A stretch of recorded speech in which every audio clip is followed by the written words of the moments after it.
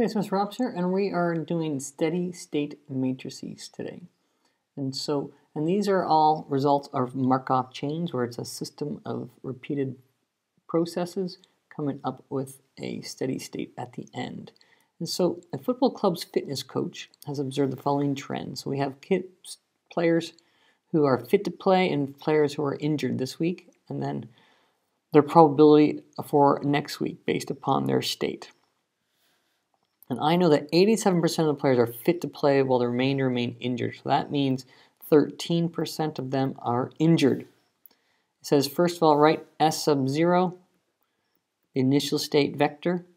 Well, my initial is going to be 0.87, injured or healthy, fit to play, and 13 which are injured.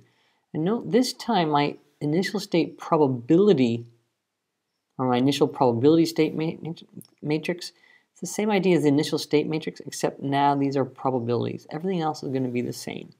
So I also want to write down t. So t is simply 0.88, 0.12 going down the column. At the top of the next column, 0.32 and 0.68 is t. Okay, and then it says state the meaning of the number in the column 2, row 1. Well, column 2, row 1 is this value right here. Columns and rows, so column that one there.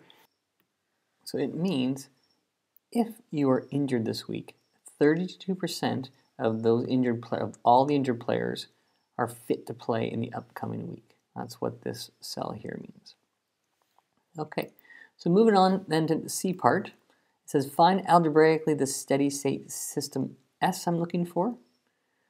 The steady state probability vector is what I'm looking for. I'm looking for S. And this is method 2. Okay, there's two different ways to do it. Method 1, if you recall from the previous video, method 1 was when you found S, which was equal to t to the n times the initial value when n got really large, and that found us S.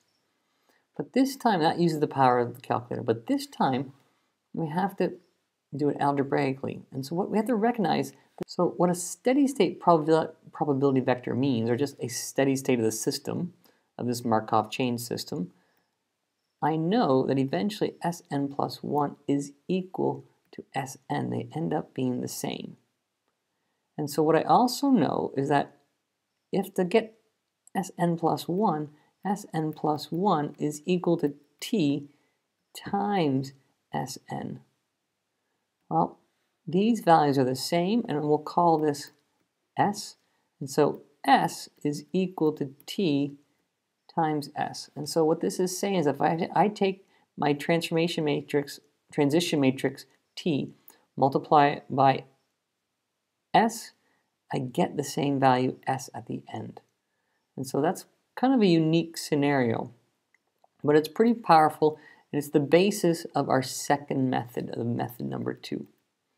So if I take my transition matrix, 0.88, and 0.12, 0.32, and 0.68, and I multiply it by S. I don't know what S is, so let's call S AB.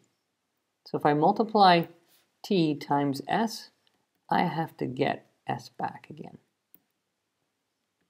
And so now when I actually do the multiplication, I get 0.88A plus 0.32B is equal to A.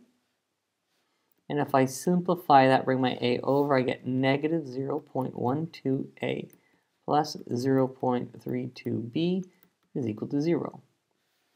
When I do the bottom row in this column, I get 0.12A plus 0.68B from those two is equal to B. Again, doing my algebra, I get 0.12A, subtract the B over, and that's minus 0.32B is equal to 0. Great. I have two equations, two unknowns, and I just can eliminate them. But what do you recognize? This equation is identical to this one. So I actually only have one equation, two variables. I need another one. What I do know is that this vector is a probability vector. So I know the sum of this has to be 1. So A plus B equals 1. And for this particular example, we were doing a probability vector. But if I was told that these had a sum, the total were 120 vapors, perhaps, let's say. So then I know that they would add up to 120, and I can get A and B in that perspective as well. But now it's just a matter of solving this system of equations here. And if I go to my calculator, I go to poly-simultaneous, and you can see I've already put the values into my calculator. And if I hit solve, I get 8 11s and 3 11s. So A is equal to 8 over 11, and B is equal to 3 over 11. And this is our steady state probability matrix S. D now, the club's got 42 members. In the long term, how many would you expect to be injured? Well, if I take my injured people, so this is the D part, if I take my injured proportion, which is this, and I multiply it by 42, that will be what I expect to get injured. And when I do it, I end up with 11.45 injured people. So that really means I'm going to have 11 people injured.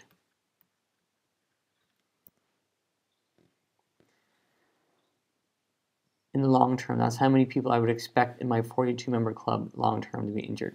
Now, E part says Oscar is starting a new club and uses this data to look at injuries and fitness. Based upon this data, what's the minimum number of players Oscar should recruit to field a team of 11? Well, if I want to have a field of 11, I need 8 out of 11 players who are fit. I'm going to multiply it by P. I don't know what P is, but when I'm done, I need to have 11 players. And so then I solve for P. I get P is equal to 121 over 8 by multiplying by 11 divided by 8. And this is 15.125.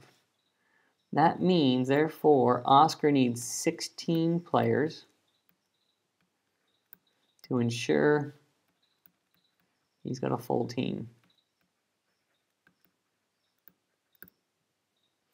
So he should recruit 16 players in total. So ultimately now we have two methods in order to find our steady state matrix. We have algebraically using this idea here, and we have our calculator way, which uses this idea here and making t very large.